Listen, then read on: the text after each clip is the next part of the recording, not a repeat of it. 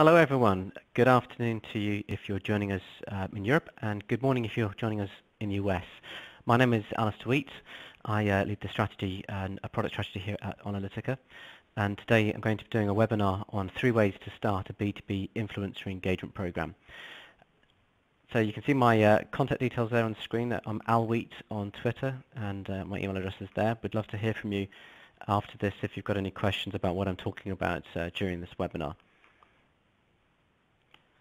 So just to give a quick overview of what we're going to do, I'll give a quick introduction to us as a company if you haven't come across us before.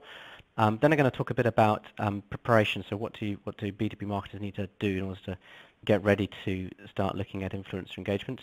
I'll look a bit at the paid versus the organic engagement discussion, and then I'm going to look at 3 models for how to get started in influencer engagement in the B2B context. I've got a couple of case studies to share and then also some supporting materials. Throughout the course of this webinar, if you've got any questions, do feel free just to post the questions in the Bright Talk panel, or you can tweet us at Analytica. You can tweet at me, although I probably won't spot it because I'll be doing the presentation, but I'll be happy to pick up any questions posed directly to me after the webinar. You can also use hashtag Analytica if you want to have a talk about the webinar. Feel free just to put questions through, and I'll leave time at the end to answer any questions. The materials that I'm going to be showing today as well will be available, so if you want to get the whole deck, just email us, and we'll be happy to send that through. Okay, so that's a quick overview. Introduction to us as Analytica. If you don't know us, we are a London-based software company, and we've been in the business for 9 years now. We work with a range of clients, mainly in Europe and the US, and also Canada, and we have a software that helps clients find influencers, build relationships with them, but we also have an insights team, so we provide reports and analysis for clients as well. And as you can see, we work with quite a wide range of clients. Most of our work is actually B2B, but we also work with a number of B2C companies as well. And you can see a couple of our founders and investors on the screen, and our CEO, Tim. So that's a bit about us. I'm not going to spend a long time talking about us. So just moving on now. So if you've joined this webinar and you're really not familiar with influencer marketing, and you're wondering why people should do influencer marketing, I'm not really aiming this at you, sorry, because I think this question has been around for a while, and maybe a year and a half ago, we were doing more basic questions about why to do influencer marketing, but I think the whole industry's moved on now, and what we're finding more and more companies talking about is they get that influencer marketing is important. They might be wondering how relevant it is in the B2B context, because I think a lot of the limelight and attention on influencer marketing as a category really has been focused on the consumer space. But now people are really starting to think about, right, we know we need to do it, but how do we actually get started in getting a program set up, and what does it actually look like? So we've got loads of materials on our site if you're really unfamiliar with what influence marketing is. So please check that out. But I'm kind of assuming that everyone listening to this webinar has got some base understanding, and also that hopefully you've done a bit of preparatory work just to think about what influencer engagement might look like. But just to then go through a few of the key things that you need to have done or to do as part of your preparatory work. The top one may be blindingly obvious here, but it says know your objectives. So when you're thinking about engaging with influencers, really think about why. What is it you're wanting to get out of it? Some clients are wanting to just to raise their overall profile. It's kind of just part of a wider PR reputation piece. Sometimes it's got very specific objectives, like it's trying to engage with a particular stakeholder group. It can be also partly to do with recruitment, so making sure that potential grads know you and know your company in a certain way and think of you as a desirable place to work, etc. It can also be part of sometimes an account-based marketing strategy. If you're a B2B brand and you've got some really big clients, influencer engagement can also be part of just building relationships with some of your larger accounts or your partners, or even some of your suppliers or other people in the field that matter to your business. And so in the consumer space, there can be a variety of things that people will think about when they're looking to engage with influencers. Quite often it is really about sort of pushing a particular product or a brand, and it maybe is more aligned with what traditional advertising would be about, but instead of a billboard you have a person, and you're effectively paying them to occupy a part of their social media feed. So second point in here, and I'll come back to this a bit more later in the talk, is to know your topics. So if you want to start engaging with influencers, you really need to know what the topics are that you're going to be engaging your influencers on, because that's key to actually finding your influencers. And don't just think about it in terms of top-line headings. We often get briefs from clients who want to work with us or for us to help them find influencers, and we get like, maybe 3 words as their brief, and they're very broad topics. Don't do that. Really think through your topics and work through them in detail. And I'll talk a bit more about how to do that. Another key thing is to plan your calendar. So again, maybe in the B2C space, it can sometimes work that you may be able to start an influencer engagement exercise maybe 2 weeks before you actually have a campaign to run. You find your influencers, you just check some criteria with them, agree on some terms, pay them, send the content in advance, and then they post the stuff on a certain date, and it kind of works, and you get some engagement. And it does work. It can be quite effective, but we're not really talking about those sort of timelines in the B2B space. So think ahead, look at the influencers you want to build relationships with, and get in early. Start building the relationships with them now. If you've got something several months down the line, don't wait until a couple of weeks beforehand to start trying to tap them up, unless maybe you are looking to just sort of throw money at them, which often money is the thing that you have to spend in exchange for having planned early enough in advance and actually started to try and build your relationships. That's not to say that you can't actually start to engage with influencers on a short timeline, but if you want to start really getting results from the engagement work you're doing, really plan ahead. Think 6 months back and 6 months forward when you're looking at timings as well. So another key thing in terms of identifying the right influencers is to think about the key things that those influencers would have been talking about over the last 6 months. So if you're going to work with us or with anyone else, like an agency, to do a B2B influencer marketing exercise, think about what are the events and the key stories that those influencers would have been talking about in the last 6 months. Those will be very important to use as part of your identification and mapping exercise. But then also think 6 months ahead. So try and think about the big events, maybe technical innovations perhaps that you might be expecting to come to the fore maybe in the next 6 months, and use some of those, because people will start to talk about those future events as well. The key thing as well with this is that you could obviously do a year back and a year forward. I'm just suggesting 6 months because I think that's a reasonable time frame, because it covers a whole 12-month period then. Point 5 on here, engage your team.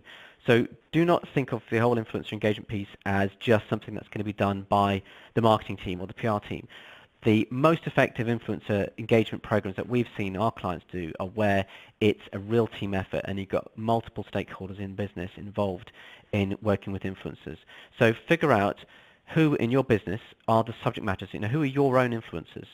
Who, if you're going to do a B2B campaign on I don't know, on GDPR or data protection, who in your business is the expert on data protection? And how can you then actually work with them to get them involved in some of your content marketing activity, even if they're nothing to do with marketing, as long as they've got expertise. They don't even need to have a social profile right now. Them getting started on social media could be part of it. I'll talk a bit about that later as well. Another key thing, point 6 here, is to think about your offer. So other than just throwing money at influencers, which might be the right thing to do in some cases, and I don't mean you actually throw the money, but think about what you can actually offer the influencers. What is it that you can offer as a brand? I think many times we see some of the clients we're working with have actually got a lot of things that they can bring to the table that influencers are going to really value and really want to engage with, that doesn't involve a monetary transaction. And also quite often in the B2B context, many of the real influencers, if they are just asking for money, quite often aren't the right influencers to actually engage with. So I'll talk about that in a moment as well. So lots of different types of influencers to engage with. This is a kind of cascade of different influencers. So everyday influencers, those are just people on the street who might be customers, and we do see some very effective consumer brands actually looking out for just customers who are maybe not influential, but they're genuine and they really love the brand and they could be great to engage with. It's right through to the other end of the spectrum where you've got celebrities who obviously won't get out of bed for anything less than a 6-figure sum. So we're looking at a broad range. Typically speaking though, I rarely see B2B influencers really going for the everyday influencers or the celebrities. We're mainly talking about those middle 4 bands. And today I really want to focus on these 2 types of influencers. So brand advocates, so people who are experts in a particular field and actually like what you're doing as a brand, and also micro-influencers, so people who have got credibility on a very specific topic. But you may well find that there are some professional influencers, and by that I mean people who are really looking to earn money from their influence. So in other words, those are the more the sort of types who might just want to be paid for their activity or their partnership with you. Macro influencers, there are some B2B, these might be senior execs in some large firms who've got large reach. So we're not really talking about those two categories, we're mainly focusing on the two that are highlighted in red. So then a couple of things to think about when looking for B2B influencers. So when you're actually going about identifying which influencers to work with. So first point here, many of the real influencers don't worry about being quote unquote influential. Now, what I mean by that is the word influencer has kind of entered the vernacular now in a sense that it actually is synonymous with someone on social media looking to get paid to post stuff for a brand, or someone on social media who's got an audience, a large audience, and it gets lots of engagement in everything they post. And actually, many people who are really influential don't have much social profile, and influence often is in the context of a very specific topic, and that particular topic might not have many thousands of people, but it has important people who have got influence within their companies or within their field of academia or within the political sphere or whatever it could be. So what I'm saying here is that a lot of the real influencers that you might want to engage with as a brand might not have large followings, or I might not really be too worried about making sure they follow best practice in terms of using hashtags. So it can sometimes be really good to actually have a very different approach to finding influencers than you might have in the B2C space, where you're not necessarily looking for people who've got a high reach or high levels of engagement, but you're looking for people who've got engagement from other people who are talking about a very specific topic. So many of the platforms out there, I think, really struggle to find influencers for B2B marketers because they're just focusing on those more obvious kind of metrics, looking at things like reach engagement, which can be very important in the B2B space, but they are often a distraction and can actually, if those are the only focus, really make it hard to find the influencers that can bring value to your brand. Second point here is don't have a one-size-fits-all criteria for choosing influencers. So if you're working with an agency or you're working with us, you might have a criteria, say I want influencers that meet these sort of criteria, so they have an audience in this market, they have this minimum number of followers, etc., etc. It's highly unlikely that across all the different objectives and things that you might want to do, there's going to be one set of criteria that's going to work for all of your influencer engagement activities that you have in mind. So you may have some big hero piece of content that you want to make a big splash with, and you want to engage with some influencers to help amplify that. So in that circumstance, then absolutely you want influencers who love sharing content, who've got a large reach, got lots of engagement, and they can just give you a nice boost. And I think we, as on Analytica, we do that quite well. When we often publish our list, we just did one today. Many times the influencers that we know on that topic help boost our content, and we wouldn't get anywhere near the sort of reach that we do get without influencers giving us a boost. So absolutely that's important. But if you are looking to do a webinar on a very specific topic, the influencers who've got a large following, a large amount of engagement may have that large following, large engagement mainly because they are just good at social media, not necessarily because they're really experts on the topics they're talking about. They may, so rather than actually writing white papers, working with clients, they're spending their time on Twitter, LinkedIn, Instagram, whatever it is, and so they've got a large audience because their expertise really is social media marketing.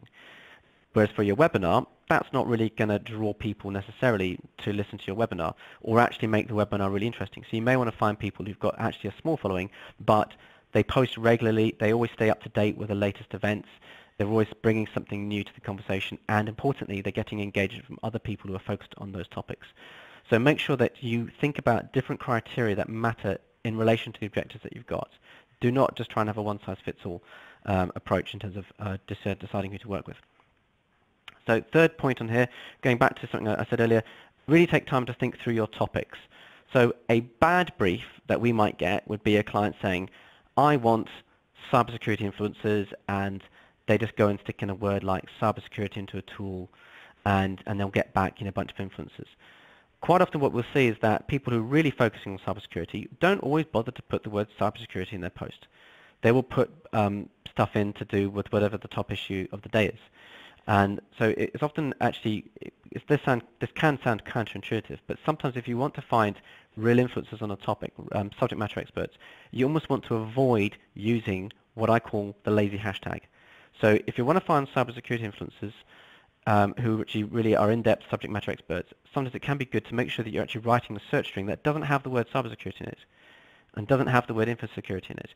But what it does have is it has specific things to do with chip security or a latest patch release or a latest piece of ransomware that's come out or a new piece of legislation or a particular niche technology provider who's doing something cool or an event that's coming up. So really try to think around your topic and finding those more specialist terms that only the real experts are going to talk about will really help you find some subject matter experts that are not the obvious candidates. So on to this question about paid versus organic. So should you pay? In the B2C space, I think probably most of the influence engagements happen on a paid space, or it's some kind of gifting scheme. But organic engagement can still be valid in a B2C space. But really, we see in the B2B space, often the organic engagement can be the real way forward. But there are some times when paid approach can work, or the paid might be more the case of covering someone's expenses, for example, if they're traveling over to a conference on the other side of the world, or that sort of thing, or there's some other kind of payment in kind. But bear in mind, many of the influencers that we're talking about in a B2B context are not necessarily there to make money from their social media influence. They are influential on social media because they're actually good at their day job. They have a senior role in a big company, or they are writing very detailed blog articles, or they're a consultant. And actually the reason they might be an independent consultant, and the reason that they are on social media is to win business from clients. They're not trying to get paid to post something for a brand. What they're looking to is just to be seen as a subject matter expert, to then be invited to come in to talk to brands and offer their services to brands.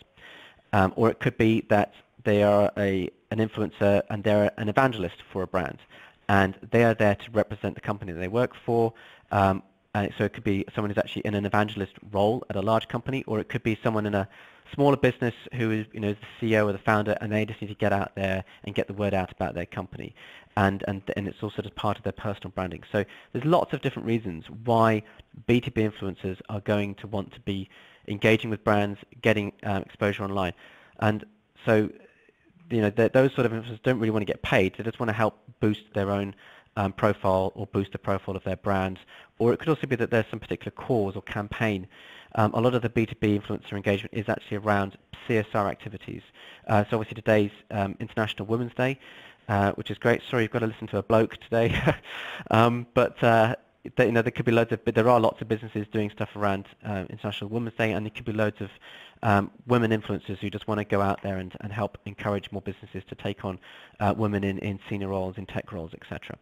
So make sure that you are aligning the paid versus organic approach with the sort of influencers that you're looking to engage with. And if you are looking to go down the organic route, you need to think about what value you're bringing to the influencer. So how can you help them deliver value to their audience? So that could be helping them create content that they couldn't otherwise create, helping them boost their knowledge, helping them learn things, giving them access to your senior execs. It can also be about increasing their influence and personal brand. So sometimes you, as a brand, may actually have a great reach of your own. And just by working with influencers, you can actually help boost the influencers. You can help them raise their network, raise the awareness of what they're doing. So there's often lots of things that you can do as a brand in a non-monetary capacity that can really help the influencer achieve something for themselves. And then the other thing is just to really think about how to continue to nurture those relationships and build them organically. So a really useful quote here from Michael Brenner. He says it's important to focus on finding ways to help the influencer, help them build their brand, help them reach a new audience, help them gain access to insights and content for their audiences.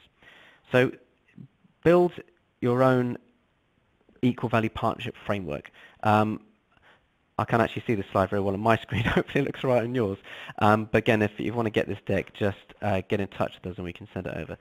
But this is just an example sort of framework. So you might want to think about giving influencers early access to some research that you've done. Some brands have got the resources to go and do very extensive surveys and ask lots of questions. And it might be that there's some influencers who would love to be able to add some questions to your survey. and therefore, or to have a quote in the, or to be able to get early access to your survey to give their own take on it. It could be that some of these influencers would love to be able to have a direct access to some of your senior execs. Bear in mind, obviously, your senior exec's time is precious, so be selective about which influencers you connect in that way. And obviously think about it beyond just journalists, I think, which is often the kind of default route, maybe sometimes is to get the journalist access to the senior execs, but there may be other types of influencers who can really add value to you as a brand, who would love that access. And then also think about how you can bring value to the influencer. So thinking about, for example, video content. Some brands we work with have actually got their own recording studios and have got really great setup for filming stuff.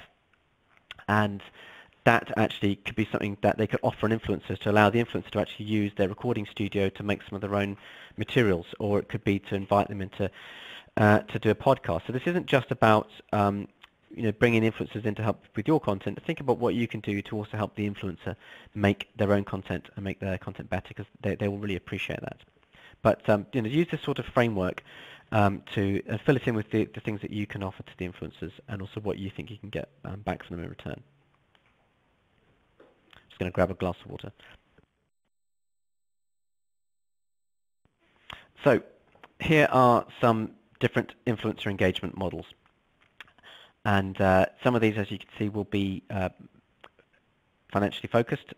Some are more organic. But today I want to focus really on these three particular models for today. So these are, I think, where B2B brands can really get started in terms of engaging with influencers. I'm going to spend some more time going through these three in more detail. So first of all, one of the ways in which you can get started as a B2B brand to engage with influencers is to invite influencers to your events. So thinking about what I said at the very beginning about planning, think about your events that are coming up. Which of those events could be really interesting for the influencers that you want to engage with? And you can invite them to attend the event. Interestingly, I had a conversation with a client yesterday about an influencer who they didn't name, who was asking for payments to come to an event, and was also asking for payments based on sort of how many hundred tweets they posted out during the day about the event. Now, yes, maybe sometimes that can be worthwhile doing if you want to get a boost on Twitter, for example. But really, if that's the sort of thing that an influencer wants, I would question whether that's the right sort of influencer to bring to an event. If you can organize an event that's got really interesting subject matter and also is bringing other influencers to the event, that can often be really valuable. And I'll give a case study in a moment of an event run by a client that got a number of influencers and really helped them build relationships. The key thing as well is when you're in the early stages of your engagement program is to think about the event primarily as a relationship builder, not necessarily that you're bringing the influencers to your event to give your event a massive boost. Which might happen. Hopefully they'll come to the event and they'll talk about it, they'll post about it on LinkedIn, tell people they're coming, tweet about it during the event, maybe increase the chance of it trending or appearing in other people's feeds, that sort of thing. So that's great, but often it's good to, especially when it's in the early stages, to see the event as a chance to actually meet some of these influencers, find out what they're like in person, get them to connect with some of your internal subject matter experts, which leads on to this point as well, is that when you are looking to build these early relationships, is to think about ways to co-create content with influencers. So that might be the example I gave just before, where you've got a survey or a big piece of research that you're looking to publish, and it can be useful to seed some of that content with influencers, give them access to it in advance so they can have their own take on it ready to publish on their own channel, or they can add comments to your piece of content. But it's also important to really think about how can you help the influencer create content. And different influencers would be should be engaged with in different ways. So you might have an influencer, for example, who's got a great network on a topic, they've got good reach, but they're not really an in-depth subject matter expert. So that might be the sort of influencer you could invite to come and interview one of your experts. So the influencer's holding the mic and they're asking the questions, but it's one of your people actually answering the questions. Or it could be the other way around, that you find an influencer who maybe is not a a huge celebrity online, but they really know their subject, and you want to go out and interview them and ask them for their opinion. Or it could be that you've actually got some really good data, and you've used your data to create white papers, etc. But there's maybe more stuff that could be done with your data. So you find an influencer who loves analyzing data, writes very detailed blog posts about data. Give them access to data that other influencers don't have access to, so they can create unique content. It could also be access to video, imagery, giving them access to your resources. So think about how you can start to help influencers make content, but make their own content better, and also how you can involve them in even sometimes just light touch ways, like providing quotes in your content, so it looks like you've taken the influencer community into mind, in mind when you've made your content. What we also see happen is that when brands do that, they've actually got a ready-made distribution network when they come to publish their content. And again, that's what we find with our content, is that when we publish an article, many of the influencers in that space know that we were going to publish it, and they then go and share it online. And it happens very quickly, and it gets us a great boost. And we get thousands of people sharing our articles sometimes because of that. And both of those points link into this third point here, which is about fostering relationships between influencers and your internal experts. So it might be the case that the first interaction that you have as a brand with an influencer is not an invitation to an event. It's not something coming from the marketing team or the PR team to do a piece of content. It's actually one of your internal experts just having a conversation with an influencer, either on LinkedIn or Twitter or on their blog, maybe even Instagram, who knows. I know they could be in Snapchat, who knows. So just try and foster those relationships. And the way to do that is to find people internally who are not afraid of being online. They don't necessarily have to have a huge following, but it's more to see that there's a willingness for them to start sharing. Some of your internal subject matter experts may in time actually become influencers in their own right on the topics that you care about as a brand. They may never become influencers, but that doesn't mean that you shouldn't think about involving them in your influencer program, because they could be the key to building relationships with influencers that you do care about, external influencers that you do care about. And so if there is an influencer on a particular topic, let's say you've got an academic who's an expert on some medical device. So we've done a piece of research recently on radiology experts, so people who are experts on radiology, because it's a medical company who makes equipment, and they've got their own internal experts on radiology. Now, if they engage with radiology experts as a brand, they might get an influencer going, I'm not really bothered with engaging with you at a brand level. But if they have someone from that company who's an expert in that field engaging with them, many of these influencers want to engage with people who know what they're talking about. So they will respond to someone who they can see in their bio is an expert on the same field. So key thing from your point of view, if you're listening to this as a marketing or PR person, is to help your internal subject matter experts get their profile right. So it's very clear what their subject of expertise is, and that they, on their feed, start to post a few posts so that an influencer looking at them sees that they are actually talking about subjects that are relevant to that influencer. It's more important if you've got an internal subject matter expert that they are posting content on their feed that's relevant to their area of expertise than just pumping out whatever your brand channel has posted out. So if you're a brand that covers a whole range of topics, like maybe you're some consultancy firm covering a whole range of topics, and you've got an influencer who's an expert on tax, it's going to be much more worthwhile them sharing just the content that's really focused on tax, or sharing not just content from your brand about tax, but they need to be focused on and have a profile that aligns with them as a tax expert. Because if a tax influencer looks at their profile and they see just a whole range of nonsense, or just a whole range of stuff that's nothing to do with tax, they might go, yeah, why am I going to follow that person? Whereas if they see that influencer actually writing some of their own thoughts, sharing some of their opinions, they're more likely to follow that influencer. Even if they don't have a large following, they're going to think, this is a person who works in the same field as me, they've got a full-time job in this field, they work at a brand I recognize, they might have something useful for me. This might be interesting to engage with them. So that's the key thing, is to try and make sure that the profiles of your experts align with the topics that they're experts on, as well as just thinking about basic training for them so that they're not afraid to go online. When you're looking at your internal subject matter experts, don't pressurize them into thinking that suddenly they need to be an influencer, and also they don't need to worry about having lots of engagement. What they need to just think about is getting engagement from the influencers that you're pairing them up with. So maybe just give them each 10 influencers that really matter in their field. They may already know them, which would be great. They may not know them, and it may be that you've helped find these other experts and influencers through maybe working with someone like us or an agency, or just done it yourself. And then you can say, look, here are 10 people that you want to follow with.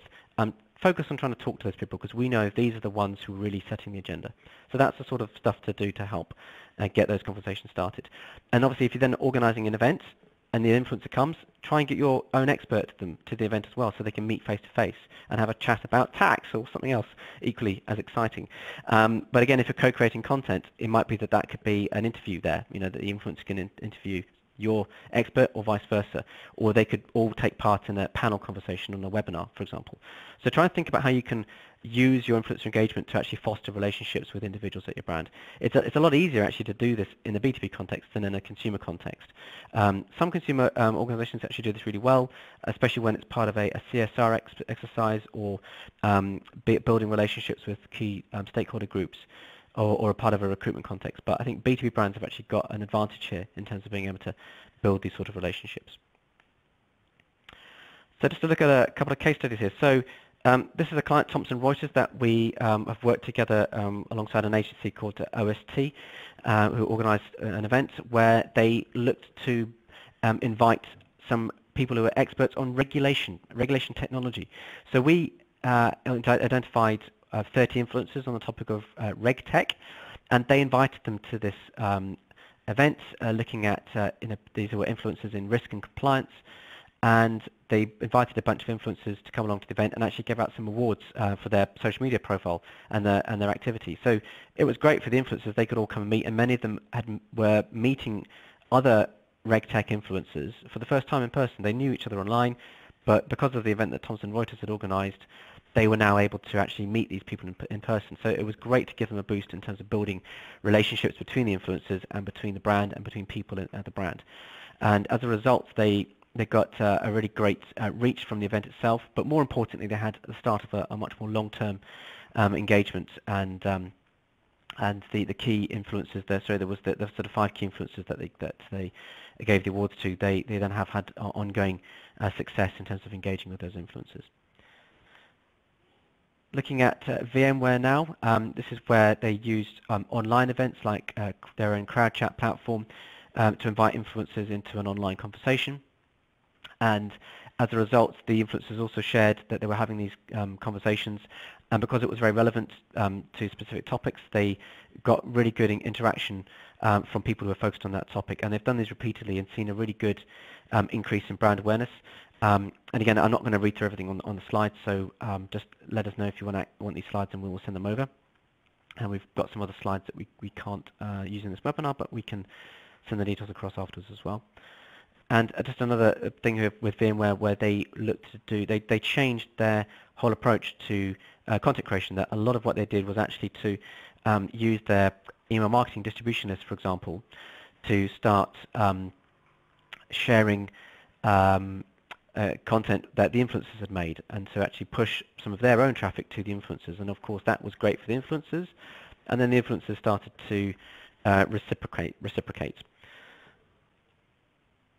So the net result of this was that they actually saw a 70% increase in click-throughs for brands, so the actual content they had on their site. They saw a number of influencers just organically posting about them as a brand, which is a really good result, and this has continued to grow. This is from last year, but I know from this they've managed to continue to see more organic content being created about what they do in a positive way from the influencers, which is actually much more credible if the third party is saying something good about your brand rather than you just saying about yourself.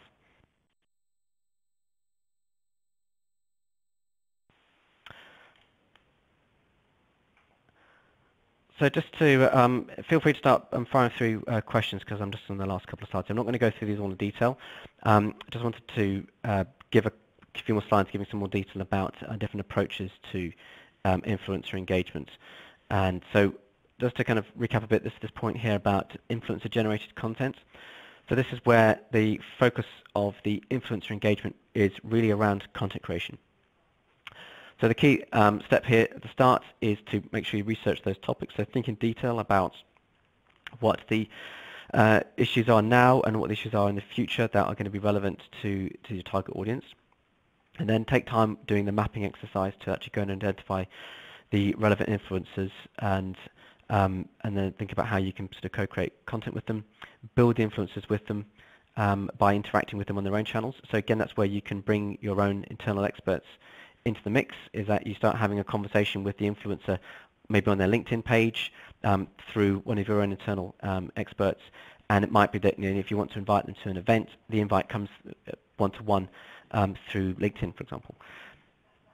And then you want to make sure that, just at the end here, that there's a way to measure the effect of this. So there'll be some more general ways to measure the impact of your content. So you want to look at things like click-throughs, leads generated, all the usual stuff, impressions, etc., views, shares, etc., etc. But other metrics to consider when you're looking at this as part of an influencer engagement program is to look at influencer engagement specifically. So if you've identified, let's say, the top 100, 200 influencers on a key topic, look at your brand share of voice amongst those influencers.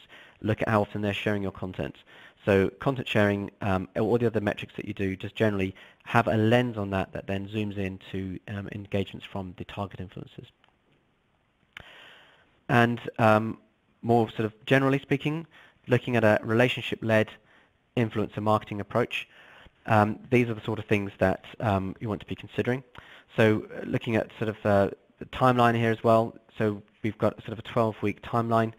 So you might want to do the sort of week 1, starting to build out those personas. So going back to the sort of first slide I had in terms of the preparatory work, that's when you want to start spending some time looking at that, looking at where the engagements from the influencers can make an impact. And then do take time, could be a week and a couple of meetings within that week to think about the key themes, plan out the key channels that you're going to work on. Maybe also, if you have some internal subject matter experts, divvy up the channels between your experts. So you may have some experts who are just going to only manage one channel as their focus. So try and get a few influencers who may be comfortable focusing on LinkedIn, but make sure you have a couple who are going to focus on Twitter. You may have some other microblogging platforms that you're using, and try and get influencers posting on those as well. And if you've got events or more visual content, you may have some who have content that's suitable for Instagram or other more image-focused sites. Sometimes Pinterest could be good as well if you want to have infographics, for example, work quite well on Instagram, on Pinterest, because they can be searchable and reused, and that they sort of tend to do better in search results than Instagram, for example. So that's just a timeline. I'm not going to go through all of that in detail, but just wanted to give this as an example of the sort of timeline that we will we'll develop with a client to think about how they can actually go about building relationships with influencers and start to get an impact from those engagements. So just to wrap up here, thinking about the content example, it's my penultimate slide here. So when you're going to do your brand introduction, it's often best to do that at a personal level rather than a brand level. Try and also start to acknowledge some of the influencers. So you can mention the influencers in your content. When you share a link, mentioning them, mention them so they know that you're talking about them, and invite them to contribute to content, and then start to think about a modular approach when you are doing some of your larger form content. So I mean, this is nothing new, but if you've got a large piece of content, try and break it down into smaller items, and look at ways in which you can start to get influencer engagement on some of the specific sections of content that you've broken down. And if you also then want to start to think about events, there may be some smaller roundtable events that you can use which are more going to be about relationship building, and do those then before you have the bigger event that you want to then really get a bigger bang. So smaller events, smaller, more intimate event to build a relationship, and then the bigger event is where the influencers may, quote unquote, return the favor and actually then helping sort of boost the profile of your brand in the event that you're running or taking part in. Maybe you're exhibiting at a conference, that sort of thing. Okay, so those are just some ideas. Of getting some questions coming through, so I'll just leave the slide on the screen here, just as a recap, and then I'll start picking up some of these questions. So do feel free to fire them through, and we'll have a look on Twitter, see if anyone's got us on there as well. If you think of a question afterwards, or you're listening to this recording later, do feel free just to email me or get in touch. We're happy to take questions. So question is, so I work at a startup that most of the bigger influencers probably haven't heard of. what would be a good strategy for getting their attention? Okay, so yeah, well, yeah, we're a startup as well, and so this is relevant to us. So I think if you are a big brand, obviously it can be nice that influencers, want to be associated with you as a brand because everyone's heard of you, you've got a big reach. But smaller startups sometimes are the ones actually really doing the innovation and have got something cool to do, and the influencers can be really interested to know what the next big thing is. So provided that you're doing something innovative and groundbreaking, you can get influencers engaged because what you're doing is really interesting. But again, it's tricky because there can be lots of other startups trying to get their attention as well. So sometimes you actually just need to make the effort to actually get to the events where these influencers are going to be at.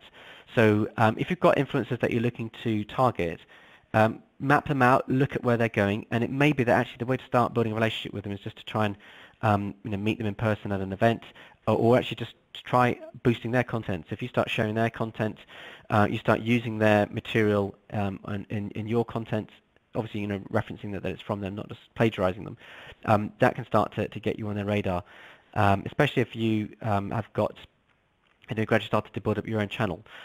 You can start to boost it. It may be that you also need to not start with the top tier influencers, but maybe start for the ones maybe sort of more in the middle who don't necessarily work with large brands right now, and they maybe want to work with a smaller company like yours. Another question here. How do you see B2B influencer marketing evolving over the next 3 to 5 years? Well, I obviously think that influencer marketing is going to be a huge part of all B2B marketing. So I think B2B influencer marketing is going to become a much more of a central thing, and it won't really be called influencer marketing or just be B2B marketing, because it'll all be about engaging with influencers, because all of the content creation will need to be done together with influencers. I think no brand is really going to be able to just insulate themselves and do their own thing. They'll always need to be doing it in conjunction with third parties, external influencers, in order to get the right sort of credibility in the marketplace. They're not just singing their own praises. And I think another key thing that we're going to see more of is that B2B brands are going to be less worried about their own staff using their own social channels. Some brands have embraced this years ago, and they have huge programs involved in boosting employee advocacy. The problem I see, though, is that many of those brands, it's not really employee advocacy, it's just employee amplification. It's just the central brand pumping stuff out and hoping that loads of their staff will repost it on LinkedIn, retweet it on Twitter, etc., which is okay, but really the way to make it really effective is to see the employee advocacy being about employees building relationships with influencers in their own right, so that the influencer has a relationship with people at the brand, not just at the brand. So I think that the role of the marketing person and the PR person, increasingly those roles are going to overlap. They're going to be one and the same, because the PR person isn't just about working with journalists, and the marketing person isn't just about avoiding the journalists, because the PR person has the rights to talk to them only. It's going to be about having a more fluid approach to influencer engagement. And the role of the marketing and the PR person is going to be less about the, if you think about this as I've used the example of an orchestra, it's less about the PR person or the marketing person being the lead singer. They're the one, they're the voice of the company. It's more going to be about the company having multiple voices, and the role of the marketing and PR person is more of a conductor. They're there in front of the choir. They're not the one leading the singing. They're the one making sure that everyone is singing in tune, and that different parts of the choir sing at the right time, so that collectively, they have a much louder voice and they're much more impactful. So it's about trying to make sure that they get the right people internally talking with the right people externally. So I think that the role of influencer marketing is going to be more for the marketing person about just choreography, making sure everything runs in sync, and making sure that the events have got the right participation in. And it's going to be more about different experts in the business taking responsibility for the marketing activity of that division, and not just leaving it up to the marketing team. So that's my ideal. I'd love to see that happen. Get back to me in 3 years and see whether I'm right. So another question, how much control should you retain when working with influencers, or should you give them free rein to create content how they see fit? Good good questions here. So I would say that the most impactful content, I mean, we work with a large tech client who I know took a very, I think, risky but ultimately rewarding approach in actually directly looking to engage with hostile competitors, so hostile influencers who actually were really fans of their competitor, and they had, left them as a brand, years previously because they kind of moved away from them, and they then just said, give us another try, and they just let those influencers say what they want.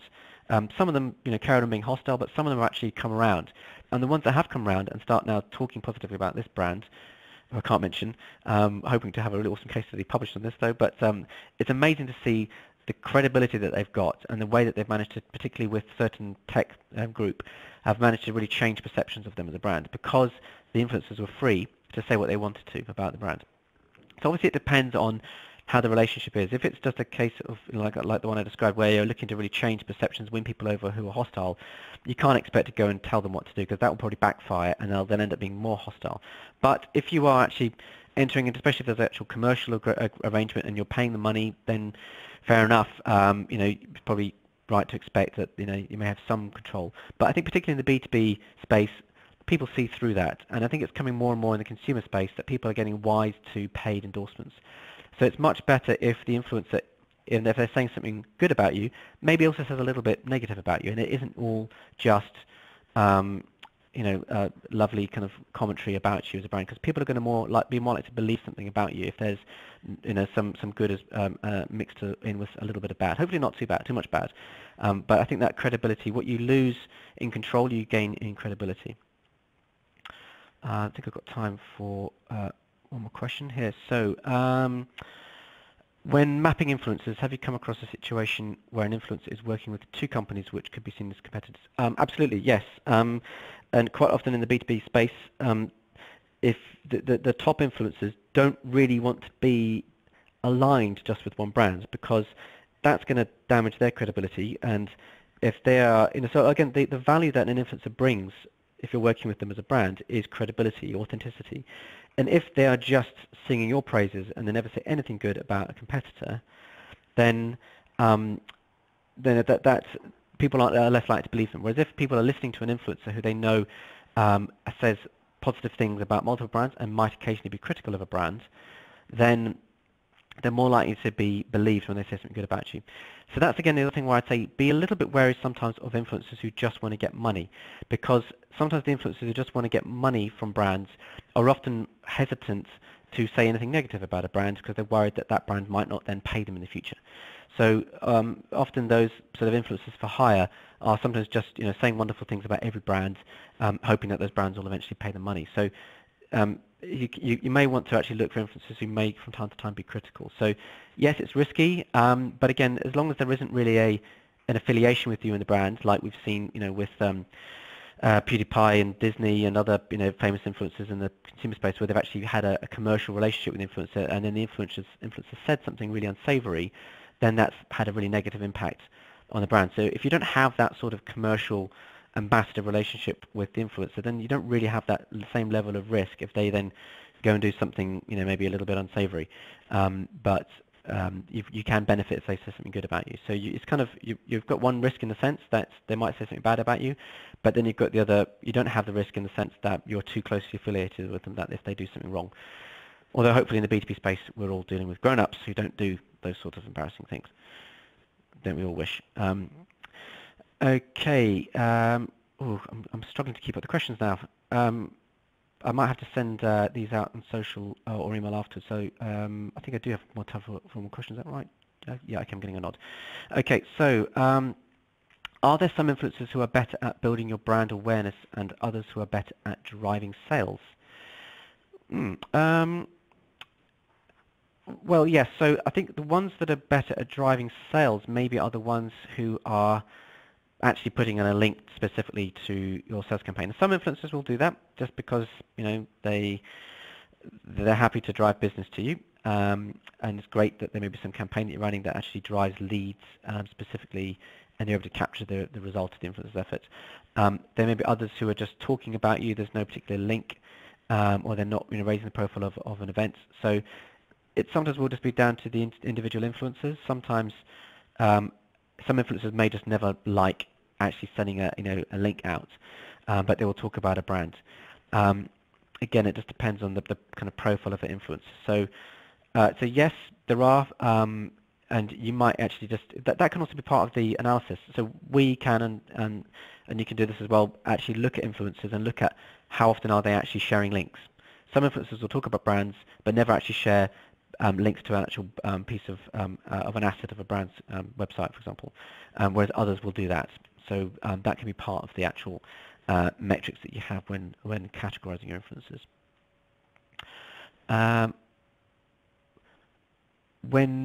Oh, sorry, I've already answered that one. What is the biggest misconception you've seen brands have about influence marketing? So the biggest misconception is that it is all about paying influencers. So it is sad that that B2C influence marketing has sort of stolen the limelight, because I think actually a lot of the really cool stuff is happening in the B2B space. And sometimes I'll go and talk to a B2B marketer who brings their boss into the meeting. The person I'm talking to gets it, and they bring the boss in, and the boss immediately thinks, oh, influence marketing, that's all about paying influencers. And you just put your hand on your face and you go, oh, and immediately start thinking of Kim Kardashian or something ridiculous like that. And it's really not just about that.